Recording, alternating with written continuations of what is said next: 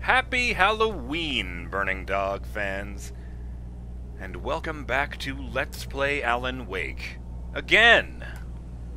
We're on the road to Mirror Peak, which would have been a lot easier if that asshole had told us we needed to go there before the sun went down. Love that. Where am I going? That way. Actually, let me just make sure I picked the stuff up inside. Oh, that's right, yes. I wanted to start this episode by giving a shout-out to Remedy Entertainment, who it seems corrected me, but not in person. They sadly have not reached out to say hello. I would probably explode from excitement if they did that. I'm holding in my hands the physical manual that came with the Xbox 360 version of Alan Wake back in 2010. Shout out to a certain IRL friend of mine.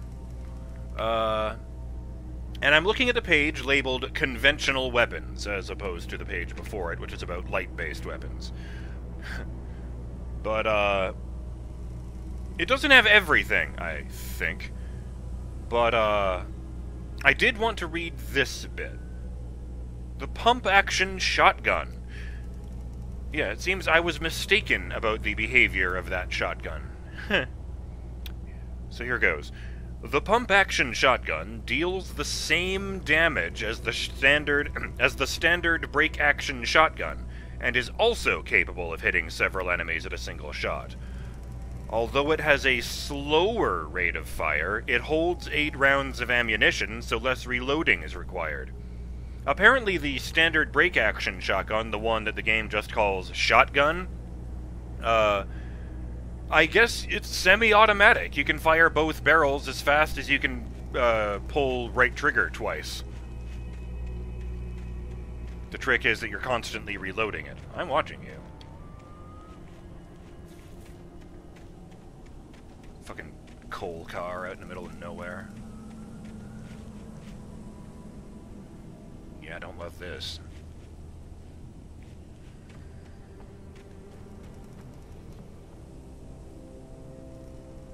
Did I go here already? How are the Taken not here?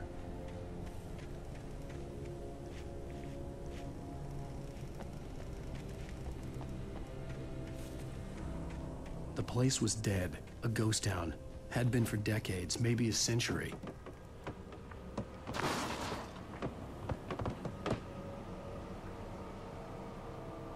You're not a poltergeist, just a physics object. What the fuck is going on over here? Hello? Oh, that's a car. No, no. Run! Holy shit! Okay, I am so close to dead, I am gonna go back for the light. That brought me down to a tiny fucking sliver.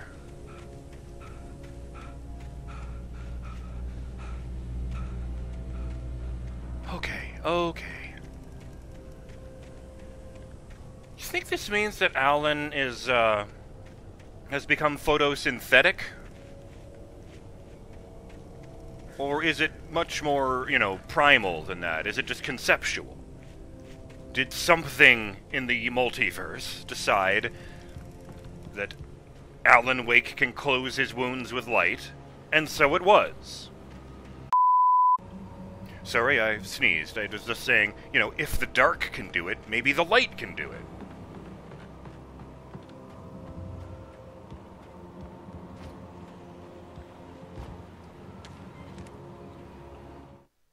Wake and Casey.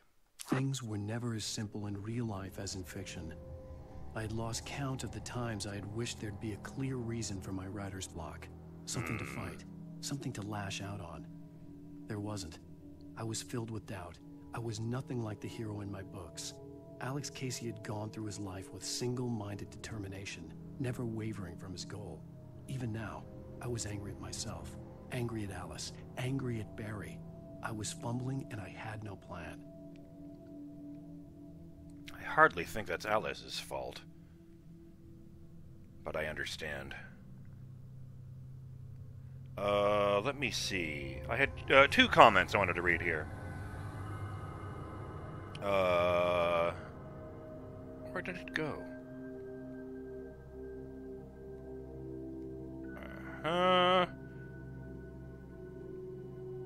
Ah, yes, here it is.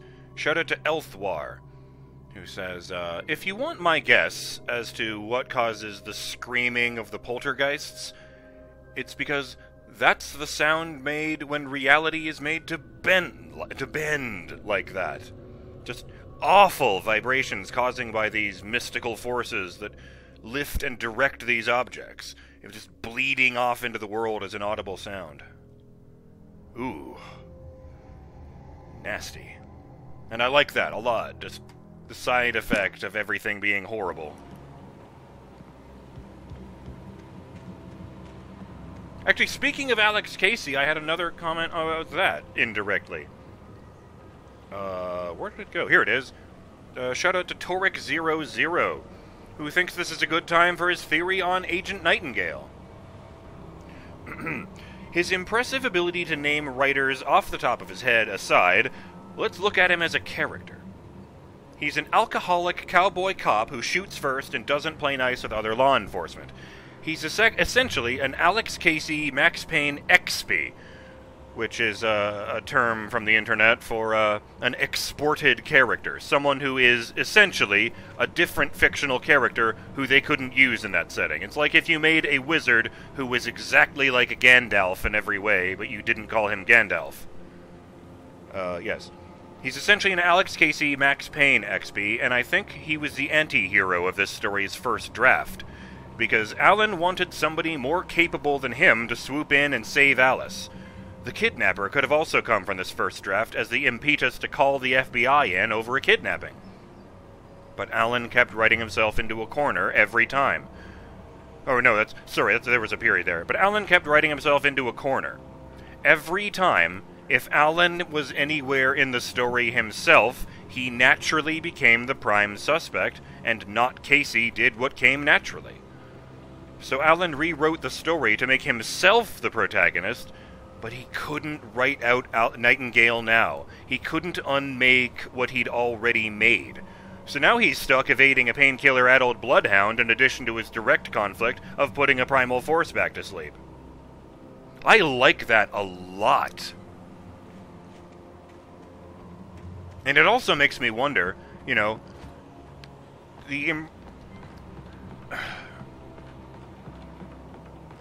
I'm just spitballing here. I have no knowledge that would back this up, but if the darkness can't create, it can only reshape or destroy, maybe the light can only create and it cannot destroy. Maybe that's, you know, since Alan is clearly aligned with the light somehow, maybe that's the limitation. Maybe he couldn't get rid of Nightingale once he'd let him out of the box.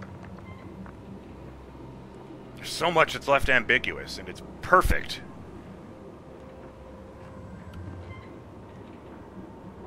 Don't mind me. I think I've been down there already, just looking for, stuff.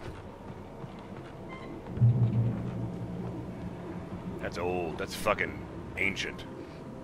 Gray Peak Gorge. Originally founded in 1928, the Gray Peak Gorge mining town was one of the permanent settlements the Bright Falls Mining Company built for its workers.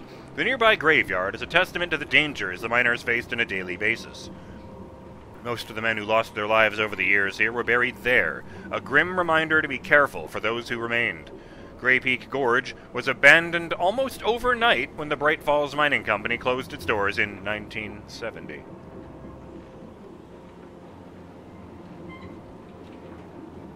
It seems to me... Oh, that was me. Jesus Christ. The footsteps. I don't even remember what I was about to say. Just got... for a second there. Oh, yes, 1970. It seems to me that it cost an awful lot to put the... Well, for lack of a better description, to close Pandora's box in 1970. You know, an island was destroyed. Thomas Zane just seems to have vanished off the face of the earth. Which does make me worry about what the light actually expects of Alan when all is said and done. Page.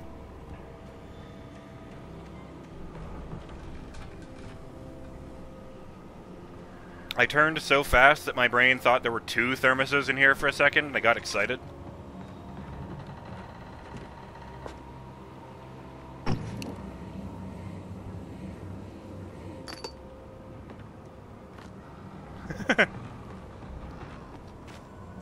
Again, I want to make it clear, this is not like a function of the flashlight.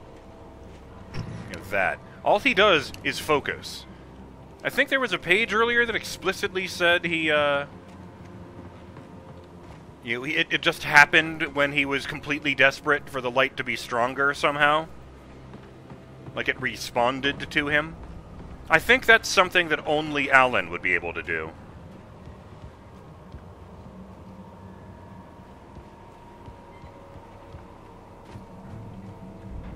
Yeah, because whether it's a sacrificial one or not, he clearly does have a role to play in all this.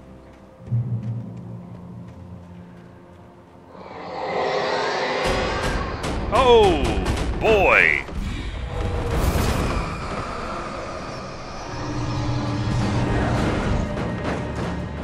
I mean, on the one hand, I'm glad I'm not actually fighting 8 different poltergeists right now, but on the other hand, I think I'd rather be fighting the lumber boards than a refrigerator.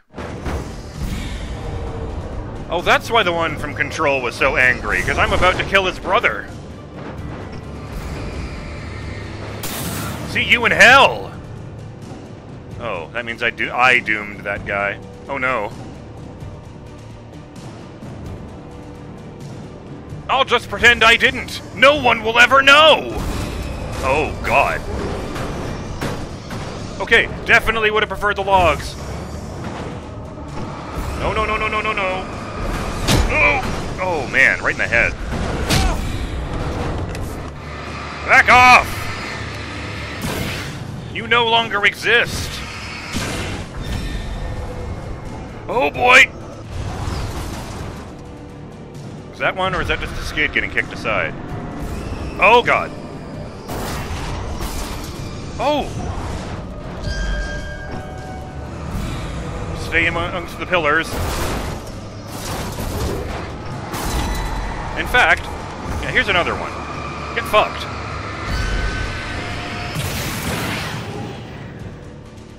Oh, the flare must have killed that one. It's going to take a while. There you go. That helps. I'm not going to go back yet. I don't want to just waste the pickup with another one if I can get another one. You know what I mean? That didn't come out right. I don't want to waste the pickup by only picking it up when I would get one. If I could do a little bit more backtracking, this is probably going to collapse anyway. Oh!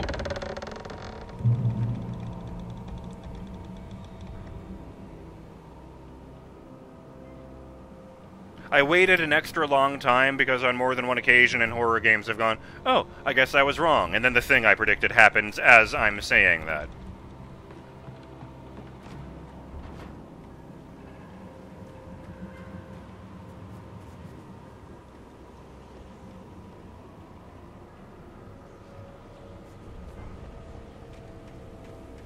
I like that the manual for Alan Wake explains, some of the things very clearly and in full detail, and other things are just gone. They're not there.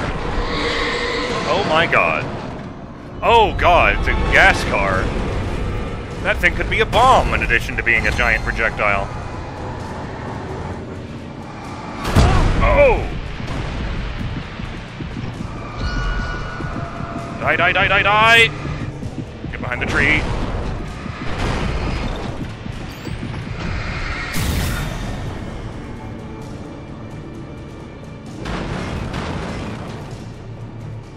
I need you to be dead. Oh, about that glow there. I think... Where did I put the book down? Shit. Oh, there it is. Yes. There was a section in here about the Taken. Where did it go? Taken come in several varieties. Typically the small ones move faster but can take less damage, whereas large ones are slower but can withstand more punishment. Seemingly teleport over short distances. I think I've seen that. Oh! The amount of damage a Taken will do is relative to the size of their weapons. That's interesting. There it is, there it is. Some taken have stronger protective shadows than others, and if these shadows can regenerate if not completely destroyed. So it's actually worse than just it won't go away without a focused beam. Huh.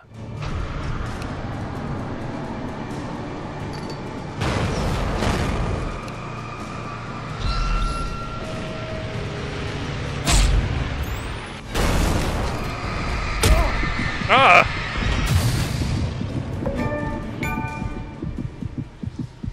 I'm not sure if you saw that thing pop up just there. Let me, Okay, you can see this, I think. Achievement unlocked. Iron Horse. Encountered a steam engine. I also noticed, while going over the footage, that, the session before this one, I noticed a bunch of achievements that seemed to have been unlocked all at the same time. And I guess the same thing happened last time, because Here's Heavy Metal survived the bulldozer on the 27th, except I actually had the boss fight with the bulldozer on the 26th, the day before that. So it didn't unlock until the day, when I started playing the next day, and got, I think, this achievement here. 2 for the price of 1. Killed 2 taken with a single shotgun blast.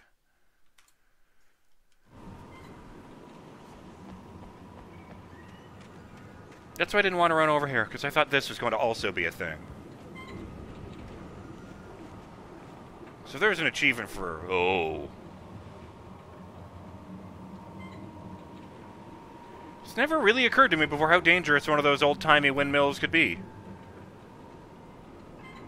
Fucking looks like a giant throwing star, covered in rust. Oh. Keys? What could I need to unlock? I needed a key for the door. Oh, that would do it. Doesn't always have to be very flowery language. Huh. That definitely looks like a mine entrance that got covered up at some point. Oh! Yoink! Fucking miner ghost is gonna wander out of that wall in a minute and go, "Aw, where's my coffee?" The ghost of the last miner 49er, and he can't even enjoy his drink. This doesn't feel like a very spooky episode for Halloween, but you know what? It's the spirit of the thing. Oh.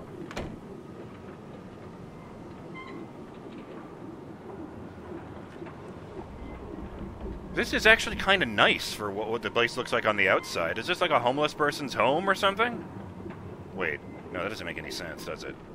Well, I don't know what you'd call that. Just, well, it certainly looks like someone's been squatting here at any rate. There's another one of those chairs. Anything outside of riding is a struggle. I feel ill. I managed to make my way downstairs.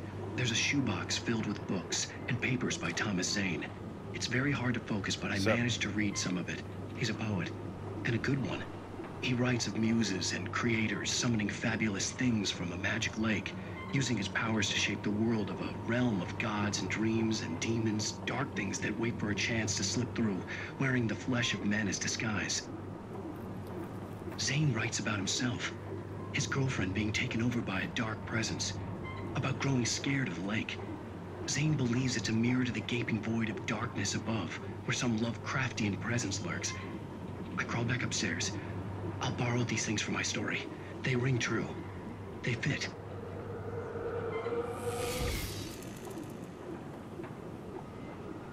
Well, that's interesting. The last time I found one of these, the TV burned up afterwards. There was smoke coming out of it. In fact, I was going to make a comment on it after I confirmed it, about how, the Night Springs TVs just turn off, but the, Allen message TVs burn out. Anyone else notice that, other Allen's eyes looked really fucking crazy in that video? He had bigger bags under his eyes than I do. I have the worst sleeping schedule. Oh, I can't have the shotgun and the, okay, yeah, that's right. I only have one slot there. Well, there's a ton of ammo for it right here. In fact, that box says it has 20 rounds inside. Aw.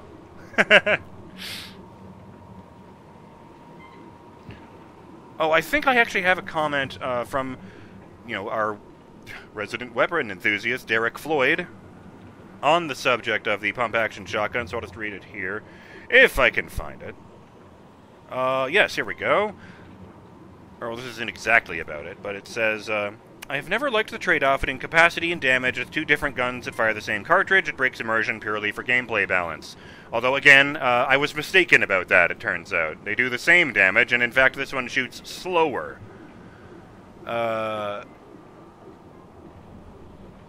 Yes, the pump-action shotgun is the Winchester Model 1300 Defender, but the HUD icon for it is the Remington 870. That, and the achievement you get for killing 50 taken with it, suggests that the in-game model was going to be the 870, but it got changed. What was the achievement called? I kind of thought it would pause by itself, but okay. 6-gun scribe. Defeated 100 taken with a revolver.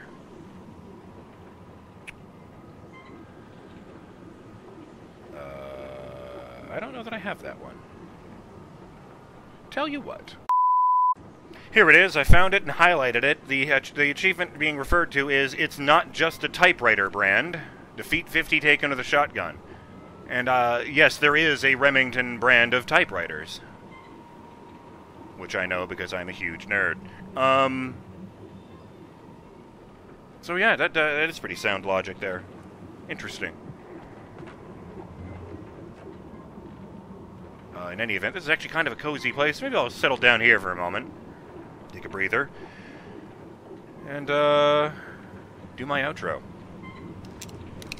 I'm BurningDogFace, and I will see you next time on Let's Play Alan Wake again. When we continue our journey through the night. And, maybe get to that meeting and, shove the kidnapper's head up his own ass. We'll just have to see. Till next time, stay in the light, and happy Halloween.